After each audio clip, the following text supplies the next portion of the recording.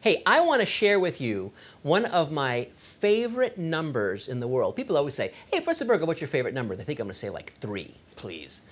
This is on my top 5 list of favorite numbers, in fact, in the world. But it's a really complicated number. It's kind of like pi, you know, that's kind of out there and it goes on and on forever. This number starts with a 2. And it's 2.718, and it goes on. And I actually kind of want to show it to you so you can see it, because it is really, really complicated. So in fact, let's have a look and actually see it for ourselves. Are you ready? So here we go. Here it is. There we go.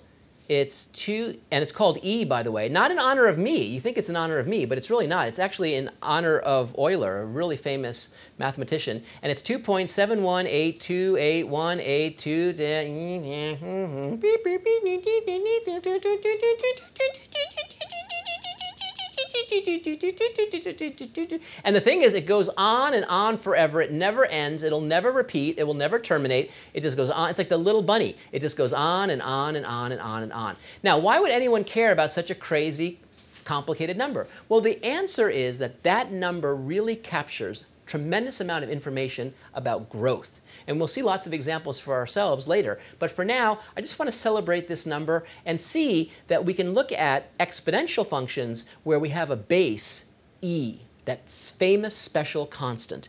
So I want us to take a look at the exponential function, f of x equals e to the x. And just to be clear, this e, while it looks a little bit strange at first, really we need to think of it like a number. It's around 2.718. It's a constant. The variable is the x. So this is really an exponential function, kind of like 2 to the x, but a lot more interesting and a lot more important. It's e to the x. So there's the variable. That's a constant.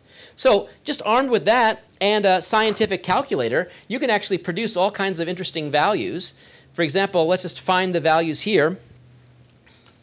Take out a calculator or go online. Nowadays, you can find these calculators online now. And the way you would do this is you would hit the e to the x button, or sometimes it's written as exp for exponential button. And you just hit that button. And then you type in the value you want to evaluate, in this case 3, and you type enter. And then you see the value, which I'll just write here as 20.085, and it goes on and on and on. If you wanted to round this off, you could round it off to 20.09, for example, but that's the exact value. If you want to plug in 1, that's going to be e to the first power. Well, e to the first power is just e, and I just told you what that is, but let's just confirm that for ourselves and put 1 in and see what the calculator spits out. Sure enough, 2.71828, and it goes on and on and on and so forth. And you can keep typing these things in as long as you want. This is like one of those cooking shows where I did it in advance. Boom, there you go. And so you can see here all the values. 0 is kind of a famous one. If you plug in x equals 0, that's e to the 0. You know what that is, because any non-zero number to the 0 power is equal to, of course, 1. So that's actually straightforward. And so you can see that when you plug in large values or even modest values, the answer is pretty big. When you plug in negative values, notice that the answers get smaller, but they're always positive. Think about it. It's impossible to raise the number e to a power to make it negative, because this is around 2.71 something. 2.71 to any power is always going to be bigger than 0. And that actually is kind of helpful, because I want us to take a look at the graph, what this graph looks like if we were to graph that function. You can just literally plot all these points, and what you get is a beautiful image that looks like this. This is the graph of e to the x. Check it out. It confirms with what we saw here. At 3, for example, it's huge. It's already off the chart because it goes on so long. At 1, we're at around 2.7 something, and there you can see 2.7 something. It's up there. At 0, we're at 1. You can see that point. At minus a half, we're at about 0.6, and you can see we start dropping and dropping and dropping. And what we see here is we actually get an asymptote. This actually is asymptotic to the x-axis as you go off to the left. This has a left asymptote, if you will, but it never touches. It gets really, really close really fast, but it never actually touches. This is a standard graph of an exponential function, and this is the graph of e to the x in particular. Now, armed with that, we can graph all sorts of other functions using this as kind of the base or given function. For example, if we want to graph p to the p equals e to the minus x, what are we doing? We're replacing the x's by negative x's, which will literally just be a flip, if you will, a mirror reflection over the y-axis. And so what we're going to see here is instead of having this picture, right, every x value is now going to become its opposite, and we take on the corresponding y value, so it goes like this. Whoop, noop. And so it looks just like that. That's exactly how it looks. So the graph of this is just going to be, using the properties we've already seen, looks like this. Because changing x to negative x just actually flips over the y-axis. So there's a pretty picture of that. That's the graph of p to the x equals e to the minus x. So that's kind of fun. I kind of enjoy that. Now let's see what happens if we change the coefficient in front of the x. So if we change the coefficient in front of the x, let's say we take a look at the function g of x equals e to the 2x. Well, you could actually plot some points. Here's some points, and you can actually graph it. But let's just think about it in our own mind.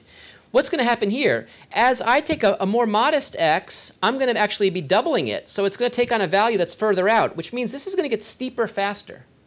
Correspondingly here, as I go out this way, the values are going to actually get smaller faster. So when I put a 2 to the x as the exponent on e, what's going to happen is it's going to get more extreme. It's going to get more extreme. It's going to go up faster, and it's going to come down faster. It's going to kind of be more steep in all directions. So if you plot these points, you actually see this. And you see how that's a lot more steep and dramatic than this one? This actually kind of looks mild now in hindsight compared to this. Really steep ascent, really steep descent, still an asymptote on the left negative x-axis, but you can see it's much more dramatic now because I'm increasing the x's, which means I'm going further out to find the values, but pushing them back to here. So that's why this looks like that. So that's kind of cool. And let's take a look at one last example. How about combining some of these things? Let's look at RB e to the power negative x over 2. Well, the dividing by 2 will kind of have the opposite effect as the multiplying by 2. It's going to dampen. It's going to dampen. So at this value here, I'm actually going to look at half the value, which is much smaller. So it's going to kind of dampen it out, and it's going to dampen it here too. So it's going to go to the x-axis slower, and it's going to go to infinity this way slower. But that negative sign will flip everything. So you can graph some points. Here's some points. You can use a calculator and just actually plot them. But it's exactly what we predicted. Check it out for yourself. So first of all, it's the flip. But notice, more importantly, it's much more gradual. You see, it's a very gentle function. See, it's going down to the asymptote now on the positive x-axis, but it's going up much less dramatically than this one. And here, it's going off to infinity still, but it's going off much less steep than this one was. Very, very steep and fast. That's what happens when you dampen by dividing by a constant, like 2 in this case, and the negative sign, of course, just flips it as we saw before. Lots of different ways of taking the exponential function, making it your kind of standard, fancy, fun, standard function to use, and now we can tweak it and actually create a family of graphs with the associated family of functions. The exponential function is possibly one of the most famous, one of the most important functions in all of the world of science, the world of commerce, the world of economics, and the world of growth. We'll see it for ourselves, but for now, enjoy the mysterious number named after Euler, 2.71, and more importantly, enjoy graphing them. I'll see you soon.